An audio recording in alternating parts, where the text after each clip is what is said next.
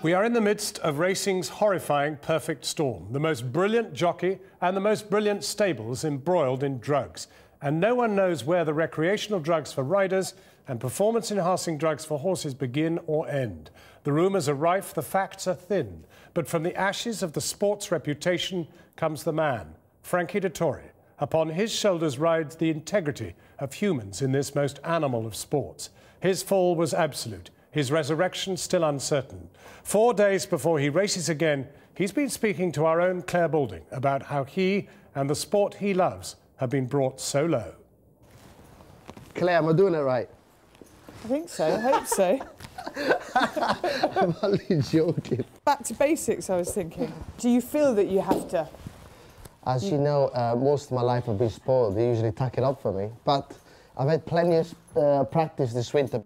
Britain's best-known jockey, with a personality that transcends sport, has had a lot of time on his hands of late. Dettori improving on the green colours. Dettori's date with destiny.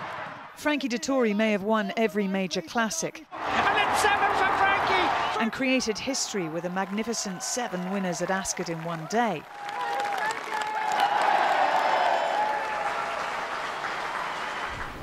But since December, he hasn't competed in the sport he's come to represent, having tested positive in France for a banned substance. What did you take? I failed the test for cocaine, and obviously it's been very well documented by the press, something that I'm very ashamed and embarrassed, and paid a big price for it. You know, I spent 6 months not doing the thing that I love, racing. He's back in the saddle, riding early morning work for trainer Ed Dunlop, preparing to return to competitive racing next week. In his absence, an even greater scandal has hit the sport. Mahmoud Al-Zarouni, one of the head trainers at the biggest stable in racing, Godolphin, has been found guilty of giving anabolic steroids to his horses. It's early morning in Newmarket, and I've come here to talk to the most famous jockey in Europe. I want to find out what happened, how he feels about his imminent return, and get his view on the scandal that has engulfed the yard he used to ride for, Sheikh Mohammed's Godolphin team. Right now, it's Frankie's own mistake he has to acknowledge if his public image is to be fully restored. Was this a one-off mistake, or was his drug usage sustained throughout his career? How do you get in a situation where cocaine is available and you're in a position where you're going to take it? Like for any other human being who has done it before, basically you're up to be in a situation with some people, and then you can't say no because you feel low. Perhaps you want to escape the reality of life, and things were going bad. I was depressed, and I guess a moment of weakness, and I fell for it. And I can only got myself to blame. I can't blame anybody else. With the French test, can they detect something then that's in your system longer ago? Yes, is that absolutely, what it is? Yeah. You don't think that anyone tipped them off? If they did, I don't know. But if you ask my honest opinion, no. I think it was one of those sod's law that I did the wrong thing at the wrong time and I got tested. And just to confirm, you are certain that was a one-off, that is the one and only time you've taken cocaine? Oh yeah, but don't forget, it's not just in this country we get tested. We get tested everywhere we go. So, if you play with fire, you're going to get burned. Even if it is just one moment of madness, the repercussions are the same. As a household name, Frankie's fall from grace shook not just the foundations of racing, but shattered the image of one of our best-known and most exuberant personalities. But the public wasn't the only audience Frankie had to face. At home, there was his wife and 5 children, and in Italy, his parents. Your father was a champion jockey in Italy. He was very well respected, rode for a long time. How tough was it to call him and say, Dad, I've failed a drugs test? I'll be honest with you, he was the first person that I called because I thought, well, if I can get the hardest job out of the way, telling him. Dad was an old-fashioned person. And, he thinks failing a drug test, then you're actually an addict, and you think, you should go to the Priory and clean yourself up. He says, Dad, listen, it was a one-off, you know, I was a bit low and I made a mistake. And, you know, but try to explain that to your parents is a different ballgame. What did Catherine say when you told her? I mean, she was devastated because you know, she's my wife and she's part of me, and the next step is to tell the children what it was difficult. Luckily, well, I'll not say luckily, most of our children are quite young, so I don't think many took it on board. But you know, it's more embarrassing for myself than for them, really, because you know, I let them down, really. And then obviously, you know, the whole hell let loose, and with people camping outside my house for a week. And I managed to smuggle my way into the house by hiding underneath the car seat. My face was splashed all over the TV, and I was the main news of the day. And then the second news was Obama was re-elected for second term. It was a war in Syria, and it was 2.5 million people with no water in New York. And I was the main news. Then I failed the drug test, and I thought, my God. So why had Britain's most successful jockey so fatally catapulted himself onto the front pages? It had been going so well. Since 1994, he'd been #1 rider to Godolphin, winning over 2,000 races. He was always more than just a jockey to Sheikh Mohammed. He was like a son. But when Mahmoud Al Zarouni was promoted to a trainer's position in 2010, he had his own ideas. Dettori fell out of favour and no longer had the pick of the rides. Obviously, you know, we're talking about my failing the drug test, but also it was the time that I left Godolphin.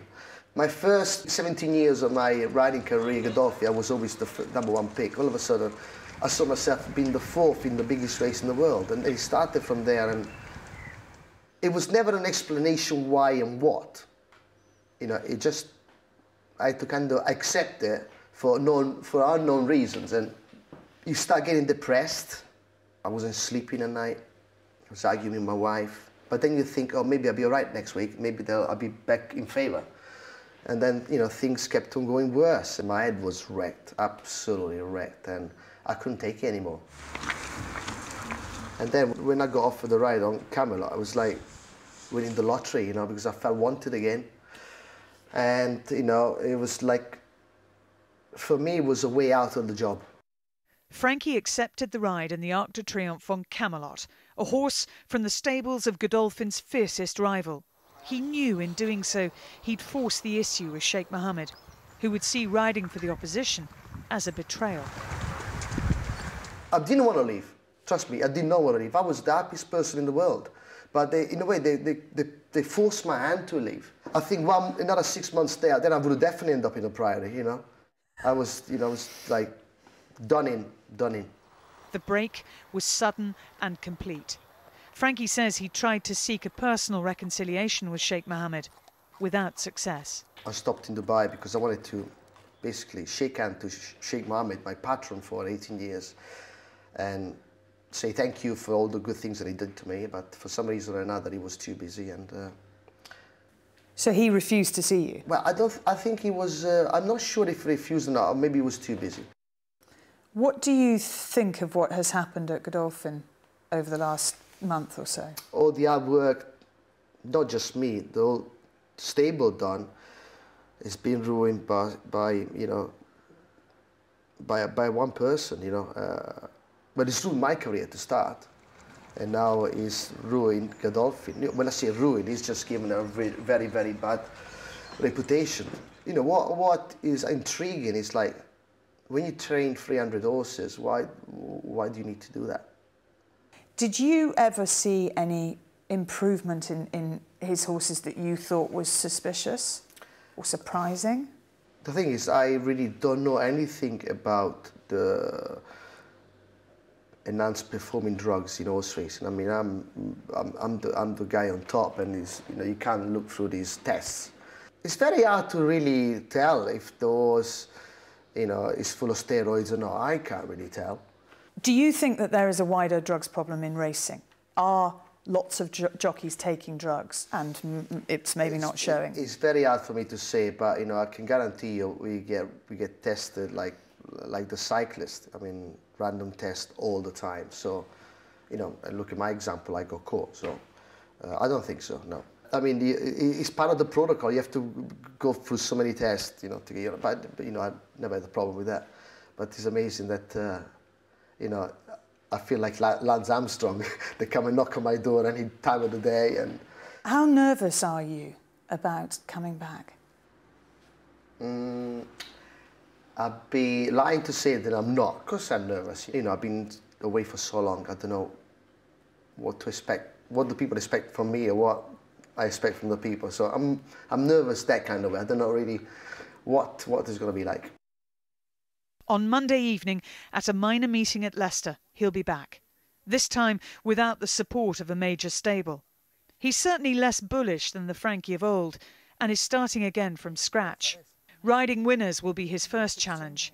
Rehabilitating his image, his second. Frankie comes back into racing at a really crucial point, because with what's happened at Mahmoud Al-Zaruni's yard and horses testing positive for anabolic steroids, this is a pretty crucial period for the reputation of flat racing. And Frankie has for so long been the public energetic face. He's been its vitality, he's been its joy in many ways. And I think racing will be very grateful to have him back. But what racing needs is for him to be riding big race winners. They need Frankie's face on the front page this time for all the right reasons.